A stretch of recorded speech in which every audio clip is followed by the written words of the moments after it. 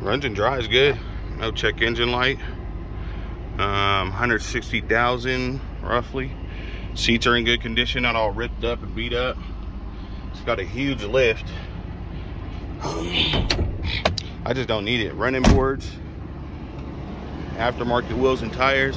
The front has only like 20% tread left. Huge lift. The front only has like 20% tread. The rear has 90 to 100. Vortec, 350 Vortec. All the lights are, I guess, plasti dipped or something. I didn't do it, the other owner did. But aftermarket wheels, crazy lift. GMC 1500 Yukon. It's got good tires on the back. Everything's good on it. It came with a bunch of 4x4 stuff. I don't know what that is. I'm not really into 4x4s and all that extra stuff, but it came with a bunch of extra parts. Has a newer water pump.